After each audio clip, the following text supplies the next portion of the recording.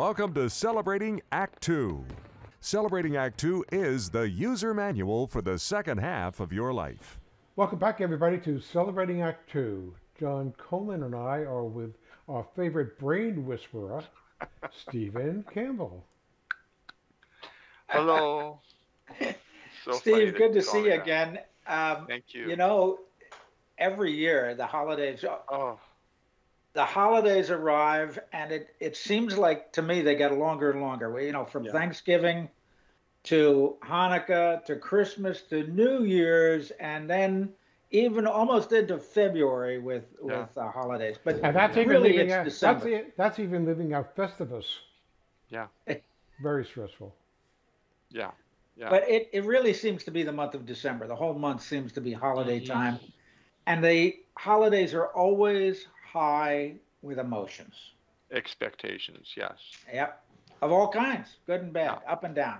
Yeah. What do you do? What do you do for the holidays? Well, I think one of the most exciting discoveries that psychologists made in the last 60 years is the fact that our feelings, our emotions, are not coming from the holidays. They're not coming from Christmas. They're not coming from Hanukkah. They're not coming from the New Year's. They're not coming from New Year's resolutions. Do you know where they're coming from? They're coming from what we say to ourselves about the holidays and what we say to ourselves about New Year's and Hanukkah and all this. Our feelings are primarily coming from our beliefs. So you have very different beliefs about the holidays. I do too.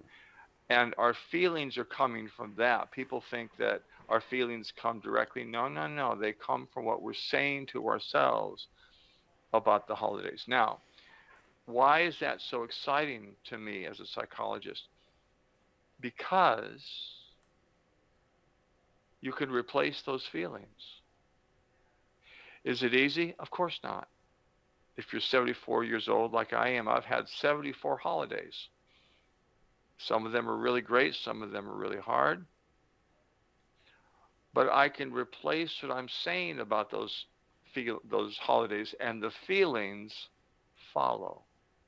So basically what you're saying, are you saying that we have preconceived notions about Uncle Albert and Aunt Bessie?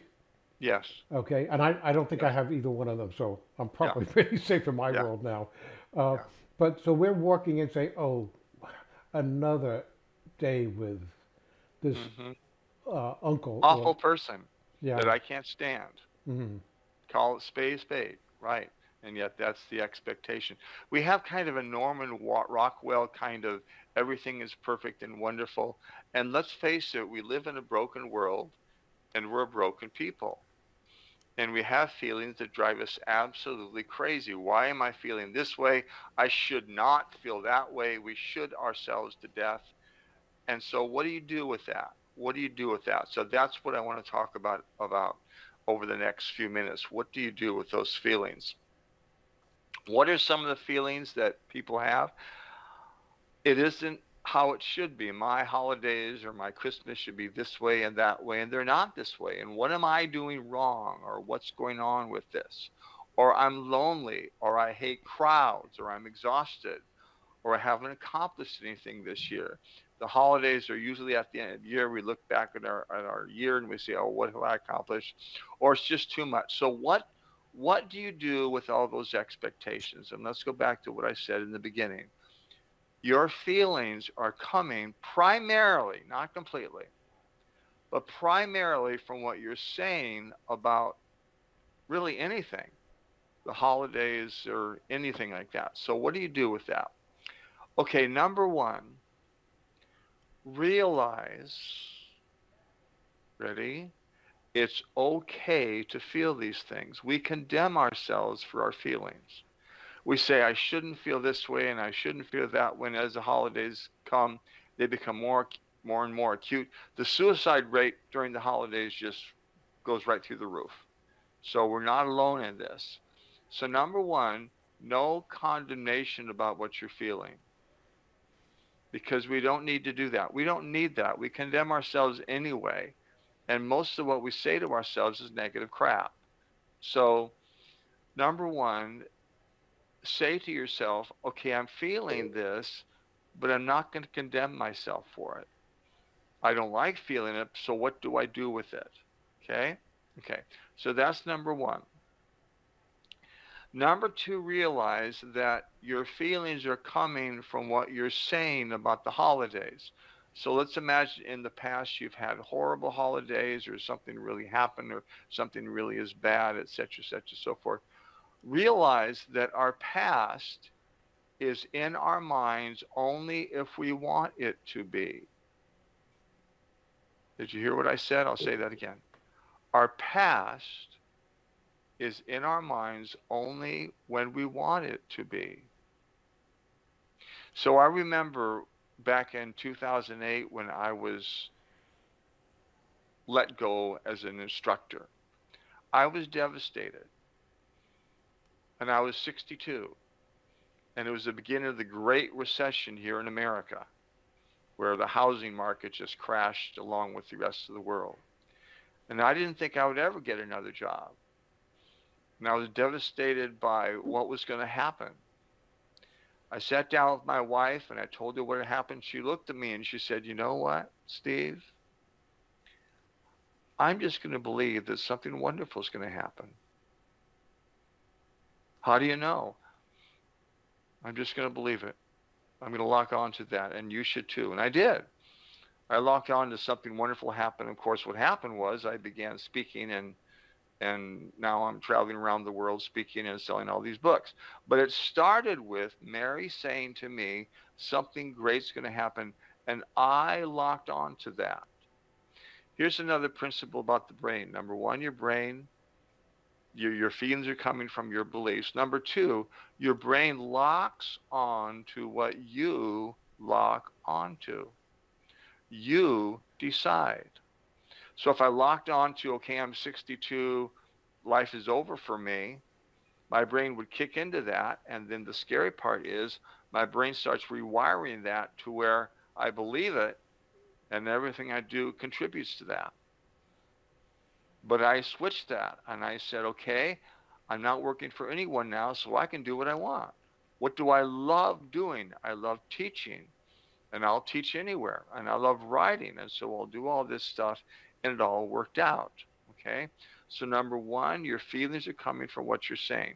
Number two, your brain locks on to what you decide to lock onto.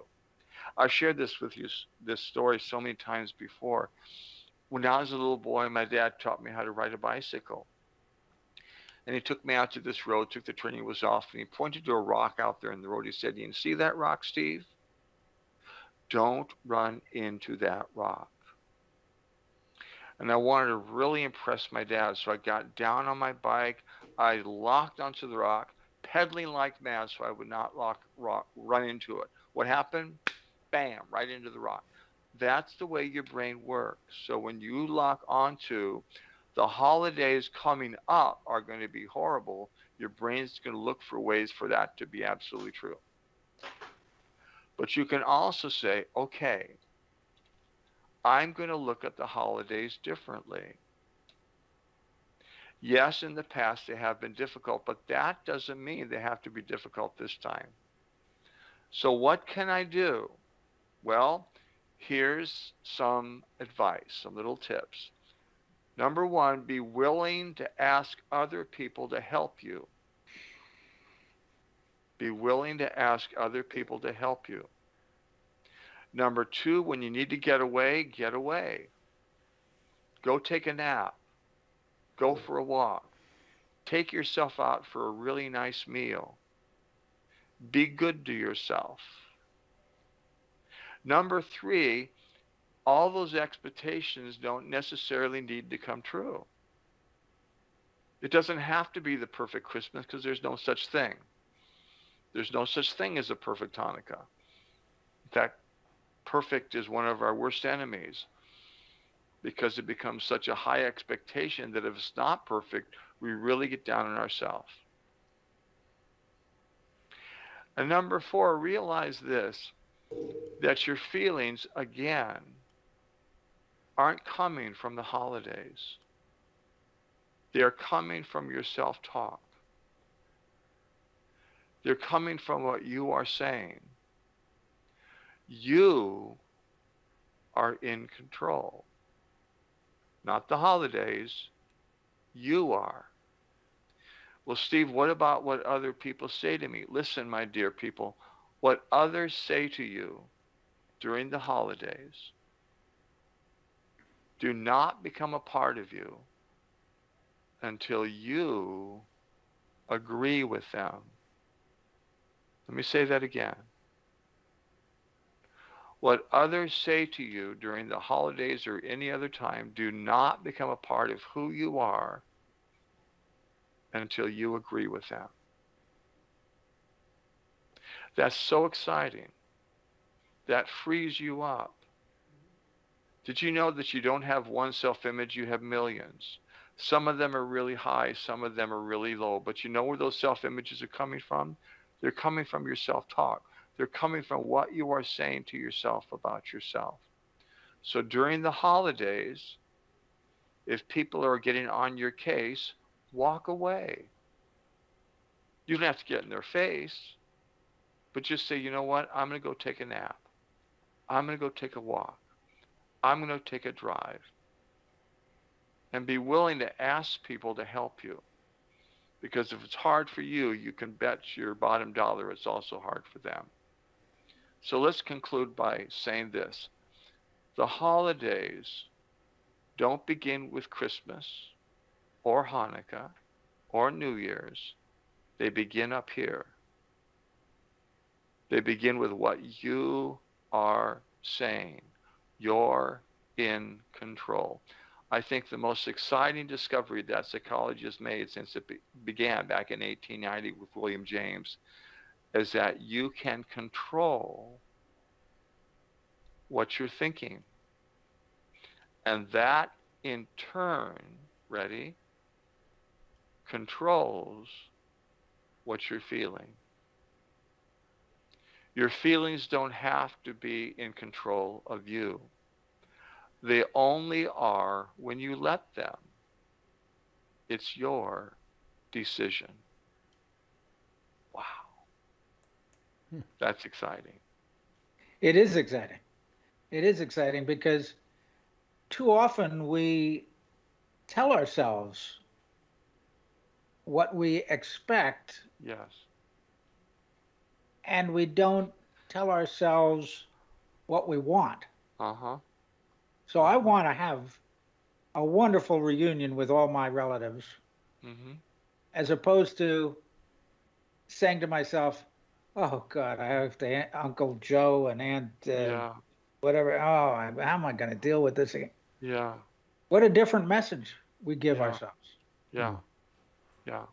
And our brain works on that. It works on that. And if it gets too much, as I said, I take a nap. I say, excuse me, I'm going to take a nap. And everyone says, that's fine. That's just what Daddy does. Or I take a walk, or I take myself out to a really nice meal.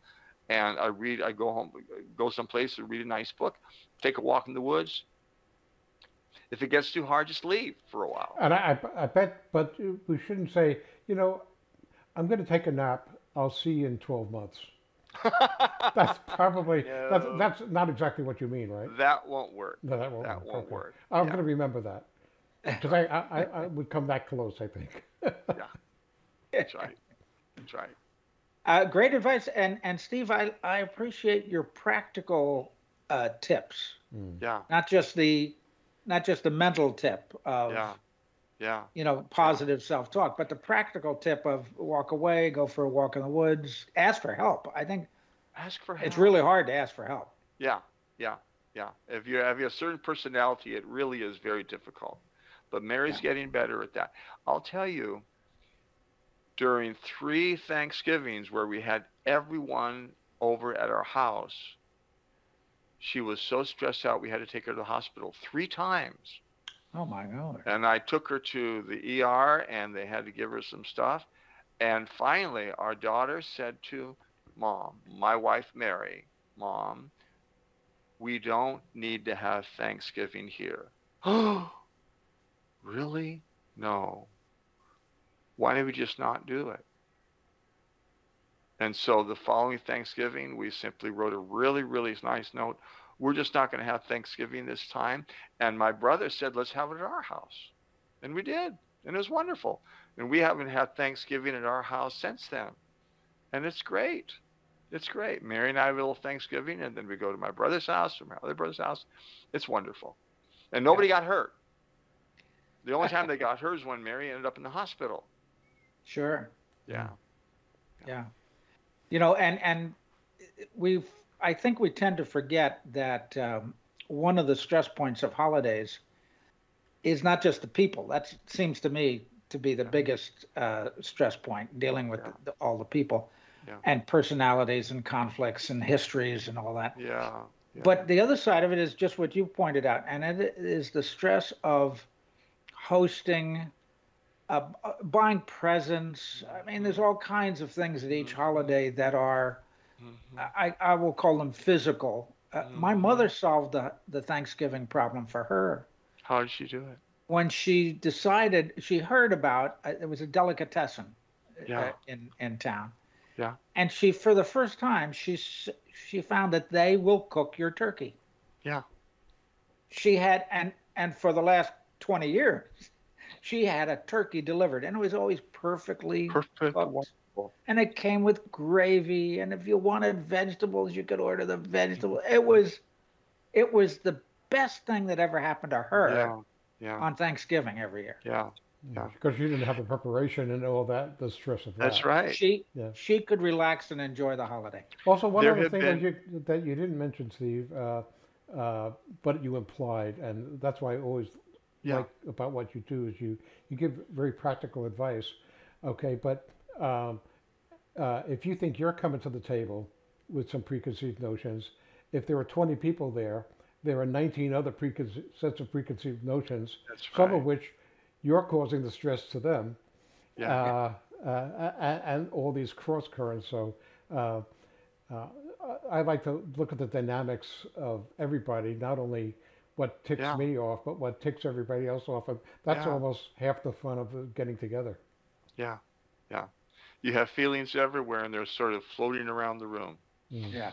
And some of them are crazy. And some of them, feelings drive us nuts. Why am I feeling this way? Feelings don't work like thoughts. They just they don't come out, but they don't come out willy-nilly. They're coming up from our thoughts, from our beliefs. And that's why I find cognitive psychology so exciting, because it says you don't have to be the victim here. Yeah. Great advice for the holidays. And again, holidays go on forever and ever. That's right. Always will be. So, So thank you, so Steve. we don't have Thanksgiving at our house, and Mary absolutely loves it. Well, it's great. Then I think it's time for us to say to our audience, go home or go to somebody else's home and enjoy the holidays, and don't sweat the small stuff. Okay, just know that you're going to have a good time, and if you're not, either ask for help or take a nap. That's my takeaways. Yeah. Let it go. Thank you, Steve. You're welcome. Thank you. For more on Celebrating Act Two, visit our webpage, follow us on Facebook, subscribe to us on YouTube, and tell your friends. Celebrating Act Two is the user manual for the second half of your life.